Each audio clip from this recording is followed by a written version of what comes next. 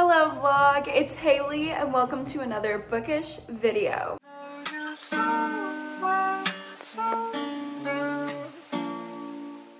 So today we are starting a reading vlog and apparently Boba wants to be a part of it. Say hello. Oh, and here's Mochi too. Hello, everybody gets to say hello.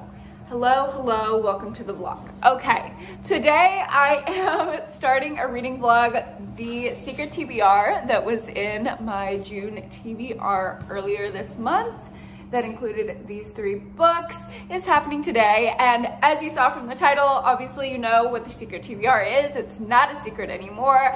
I am reading Kirsten from Kirsten's Corner's favorite books. Kirsten was one of my very first friends here on BookTube, and I absolutely love her channel. Even if we weren't like friends, I would still watch it, which I feel like is a big compliment because I barely honestly watch anything. I have no time to watch anything, but as soon as Kirsten posts, I make time to watch her videos. They're so well done. She's so articulate in her videos. You can just tell that she's very smart and she knows what she's talking about. Her rating system is very concise. She is my organized, conscientious queen, and I, as a super type A person, really appreciate that. She's also just a sweet gal and a wonderful friend.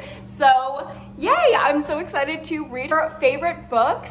Even though we have slightly different tastes, like I feel like we align on a lot of things. Maybe not romance, but everything else we tend to align on pretty well. For instance, we both loved One by One by Ruth Ware. Neither of us liked The Project by Courtney Summers. I know there are a ton more books that we really agree on, but as for some romances like People We Meet on Vacation, we are drastically different with our ratings.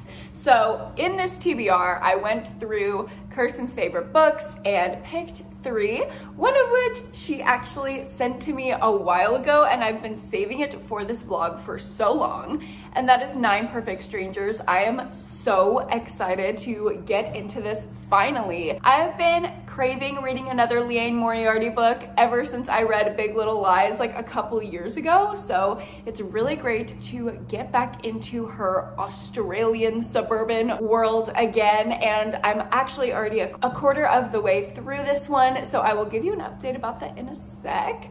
But the rest of my TBR, if you didn't catch my June TBR a while ago, is 8 Perfect Murders by Peter Swanson and With the Fire on High by Elizabeth Acevedo. Obviously, Kirsten gave all of these books 5 stars, so I decided to start with 9 Perfect Strangers because it's my most anticipated out of these 3, and I wanted to start it when I was at the gym, so I got the audiobook of it from my library. It is a 17-hour audiobook. And I don't know, when I look at this book, I'm like, it's a paperback. Like, she doesn't really look big. Like, she looks normal. She looks like every other bitch. Like, you know what I mean? Looks average, but this audiobook is freaking long. However, it is really well done, but I do have to listen to it at a slightly slower speed because the Australian accents are strong. So basically, in this book, we are following, if you could guess, 9 strangers, and they're all at like a health and wellness cleansing resort for 10 days. And we are just going through and seeing why each of them are there. And we also get the perspective of the like director, owner, head of this wellness resort. And she is kind of like not giving them exactly what they're asking for, but giving them what she thinks they need. So it's very psychological in that way. It's really interesting to see the difference between what they're coming for and what Marcia actually thinks they should fix about their lives. So some people are coming for couples counseling and she's like, no, you need to center yourself. Some people are coming for weight loss and she's like, no, you need, you know, this. So it's interesting in that way. I do like a lot of the characters. I think they're very quirky, but they're all very likable so far. And I really like the setting. It feels very vacation-y, so I'm glad that I ended up saving this one for the summer because I'm craving a vacation, and hearing about like the nice lush resort with all the like bougie things about it. I'm like loving it, but things are feeling off about the resort. Like they're not allowed to bring in contraband items like alcohol or chocolate or snack food. I would literally die. I eat wine. Hello? I eat chocolate and drink wine every single day. I cannot live without those two indulgences in my life. It's literally why I work out, so I can afford to consume chocolate and wine every single day. So I could not survive at this resort. That was the first red flag. Second was they were like drawing blood and like monitoring them.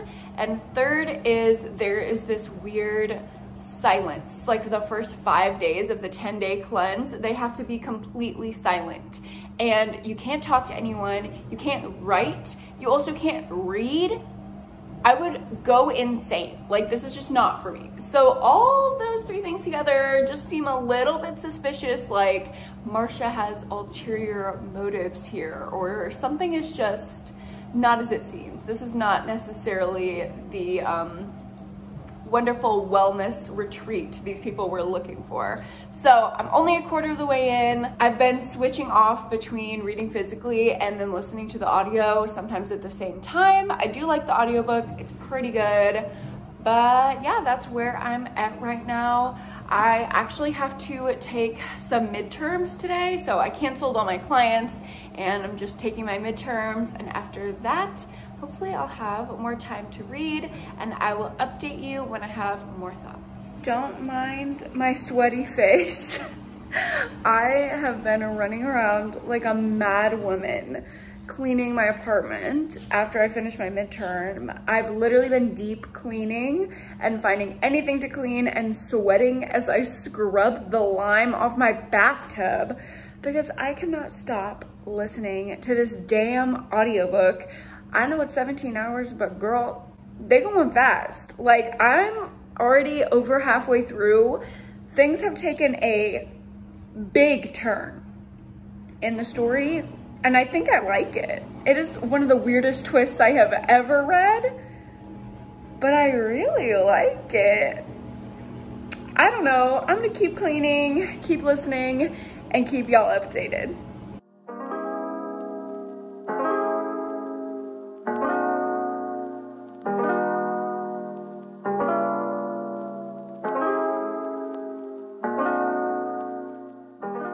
Hello guys, good morning. It is the next day. I'm sure you can hear the dogs running around. Oh my God, Mochi, what you got? Hey guy. So last night after I was done cleaning, I made risotto. It was wonderful. And I thought, you know, I'm just gonna eat my risotto, drink my wine, finish this book. And then Cameron got home and we realized season 2 of Too Hot to Handle was on Netflix. So I just watched trash all night. But this morning while I was getting ready, I got to 85% through this book. So let me sit it down and I will tell you all about it. So I'm at the 85% mark. And honestly, the last like 30% has been very odd. This book took a huge turn and I'm honestly not sure how I feel about it. I mean, I like the overall concept, but some of the plot is a little meandering and I'm really wondering how this is gonna resolve. At some points in some chapters, it seems like the author doesn't really know how to resolve it, so it just keeps getting weirder and weirder. I definitely did not expect this from this book. I thought this was gonna be just like your standard, very domestic mystery, but it is getting a little off the rails, which is a good surprise. I just wish it would wrap up a little bit cleaner and a little bit quicker because it is dragging on a bit. So hopefully I will get time in between clients today to read the last 15%. Hopefully it will wrap up and I can give you my final rating. Right now I'm sitting at like a 4-star. I don't know, it's hard. It'll really depend on how the ending is executed. So I'm gonna go to work and I will see ya at some point, hopefully. Hello vlog, it's time for an update. I have finished 9 Perfect Strangers on my lunch break today, and it was nice to see the aftermath after everyone like went home from the wellness retreat, see like the effects of it, how they were adjusting, how their connections like went on or didn't. And yeah, I liked it. I don't know if I was expecting some kind of like big final twist or something, because the middle was so like shocking for me, but it fell a little flat. And overall, I think the book dragged just a little bit. It was a little meandering. It was never like boring and dragging in that way, but it was a little just meandering with the plot. Like I didn't know where it was gonna go, and the structure and pacing was a little weird. So with that, I am going to give this one 4 stars. It was definitely a fun reading experience. And if you like domestic thrillers or contemporaries that get a little weird, shocking books that take you like on a weird little ride, or if you like anything psychological, like this book had a lot more elements of like mental health, psychology, therapy than I was expecting, and I really loved those parts of it, obviously. So yeah, I really enjoyed it. It just didn't give me that 5-star feeling. I think some of the pacing was off, and maybe my expectations were off for the ending, so that might be on me. But overall, it's a wonderful book. I totally understand why Kirsten enjoys it so much, and it's one of her all-time faves. I can see how this one would catch you totally off guard, and if you're just on board, it would take you to 5-star territory, no problem. So with that being done, after my work day today, I think I'm gonna get started on With the Fire on High by Elizabeth Acevedo. So this is a YA contemporary about our main character, this beautiful lady here on the front, and I think she's of Latinx descent, I'm not sure. I don't know, because it doesn't say in the description where this is set or what her ethnicity is, but she ended up getting pregnant as a teenager, and now she's just trying to live and take care of her daughter, and I think she's also taking care of her abuela as well, yeah. And she has a huge passion for cooking, so that will play into the story as well. And I'm really excited to get into this. I've heard amazing things, and I love Elizabeth Acevedo's other books, so I have a feeling I'm going to love it. And after I'm done seeing clients today, one of my friends is actually coming over and we're gonna go lay out. So I'll probably start this when we are laying out, and I'll get back to you when I have thoughts.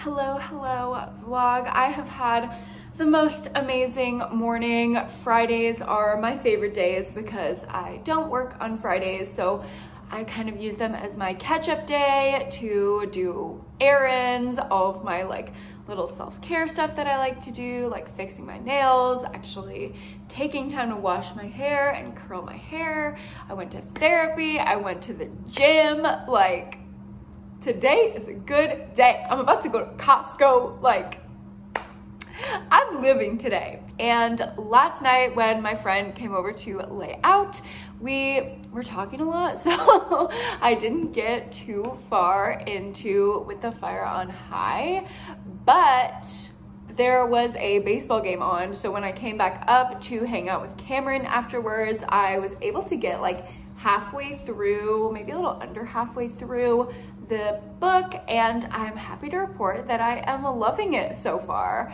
So it's actually set in Philly, which I haven't read that many books set in Philly, so it's fun to learn about. And the main character is actually Puerto Rican and Black. So I think I was like wondering what like her culture was at the very beginning introducing this book, so that's what it is, a little clarification for you. And I think there are really valuable discussions in here, and just interesting discussions about people asking her like, okay, yeah, you look black, but you're not like black, like what else are you? And how like invasive that is, and why isn't she black enough just because she is part Puerto Rican and her family speaks Spanish, and she calls her grandma like her abuela. So I really liked those discussions. It's very similar to Clap When You Land, also by Elizabeth Acevedo. So I feel like that's maybe a theme in the author's own life, and she's just able to write about it really well. So I'm liking that.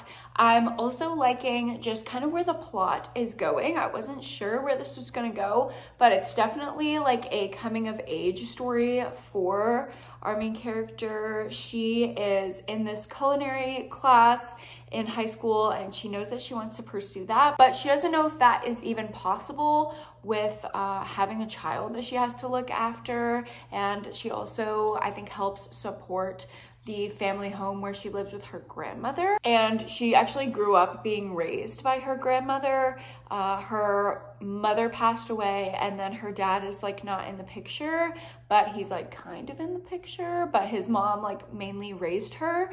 So there's really interesting discussions around like the interactions between 4 generations. So it's like the grandma is like the head of the family, and then she's obviously raised her son, and now she's raising her son's child and her son's child's child. So I really like seeing those family dynamics and how everyone fits together, and the nuanced ways that they affect each other's lives. Even though like the dad is not there, he very much affects their lives.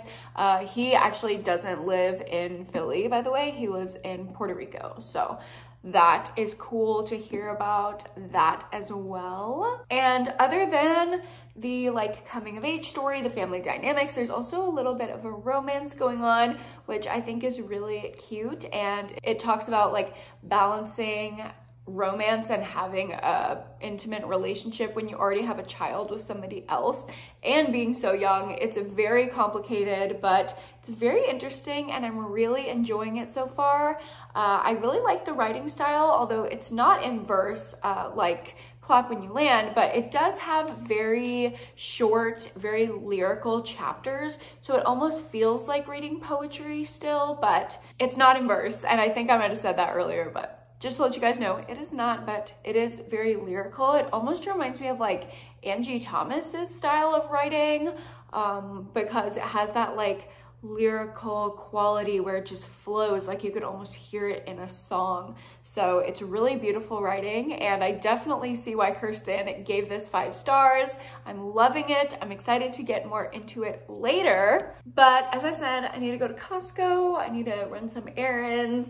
I think I'm also gonna go to Ulta because I haven't bought makeup in so long, and I honestly think it's because Tati was off of YouTube, and now that she's back, I'm like, I gotta go. I gotta get her recommendations. Like, Tati, why do you do this to me and my wallet? It's not fair. Anyway, I'm gonna go run errands. I don't know if I'll show you B-roll. I don't like filming when I'm trying to like get stuff done and like actually, you know, be productive.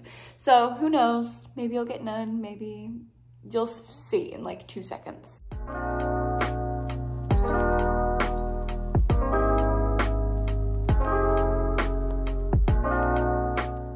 Hello guys, I'm still out running errands, but I just went to Ulta, so I thought we would do a little mini car haul. I didn't get a lot, so I'll just show you what Tati inspired me to buy. So I remember she was talking about this dewy primer like when it first came out, like right when all the drama was happening, but I never got a chance to try it and I forgot about it. So I'm gonna try this. Hopefully it's a dupe for the Milk Makeup like minty one. That's what I've heard. That's what I'm looking for, because I don't like spending $40 on primer. So, and then in Tati's recent video, she talked about the brow glue from NYX, and I'm like, okay, these brows need something that is not going to flake all over my face. So we're trying her. And then this mascara is what I wear like every single day. And Tati recommended this to me like years ago. Oh my God, my hand, not the chip.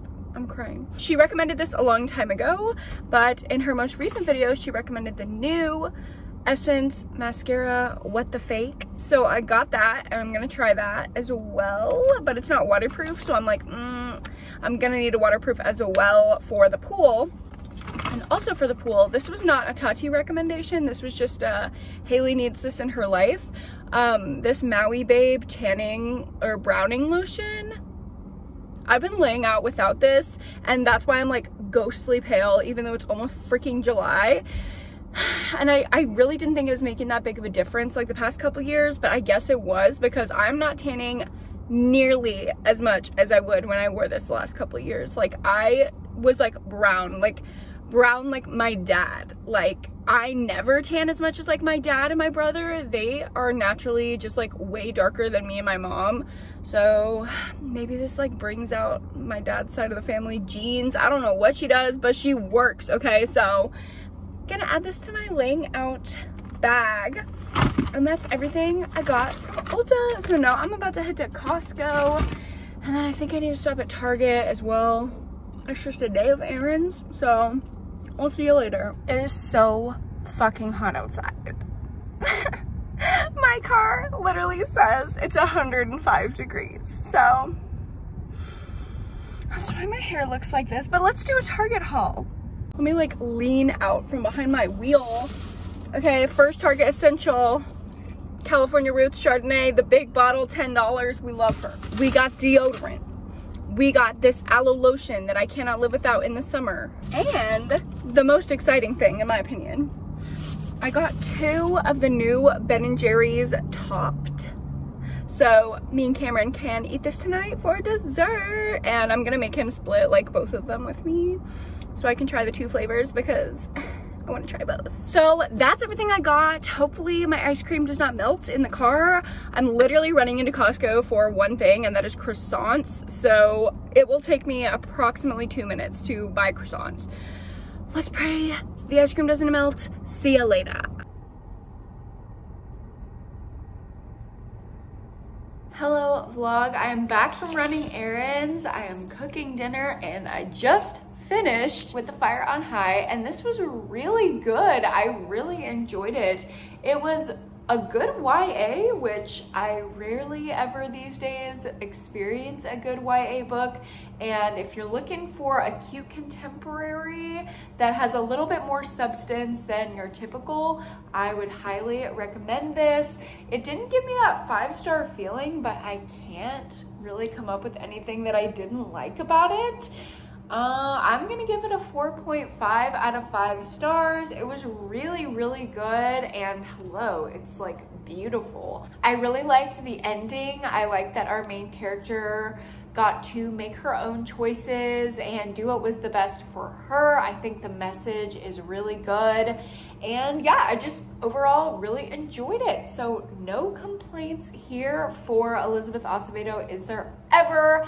I am so excited to be almost finished reading her backlist so I can rank those for you guys, because that one's gonna be a really difficult ranking video. These books by her are all so good, and this is coming from a girl who hates YA usually, so high praise for this one. So next up, I'm gonna get into 8 Perfect Murders by Peter Swanson, and I actually have like a signed first edition. I don't know why. I got it from Half Price Books and I didn't even know that. I just, you know, thought it looked interesting, but you know, Peter Swanson signature here. High ticket item, I guess. But this looks like a really short thriller. It sounds really interesting, so I'm excited to get into it, especially because it's one of Kirsten's favorite thrillers that she's ever read. And of course, I'm the thriller queen, so let's see if we can trust Kirsten's thriller taste.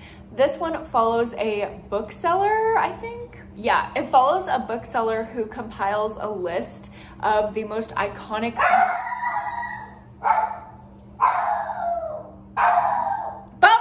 He compiles a list of the most iconic murders of all time that are like, you could definitely get away with them. They're the best crafted murders from every book that he's read. He's like a mystery aficionado. So I think there's like 8.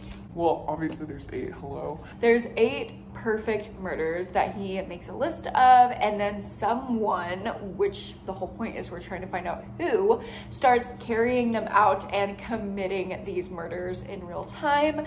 So we're trying to figure out if it's the bookseller, if he's being framed, who's actually doing it, and I'm excited to get into this one. So we are going to eat dinner, probably hang out tonight. I don't know if I will start this, but I will let you know when I do.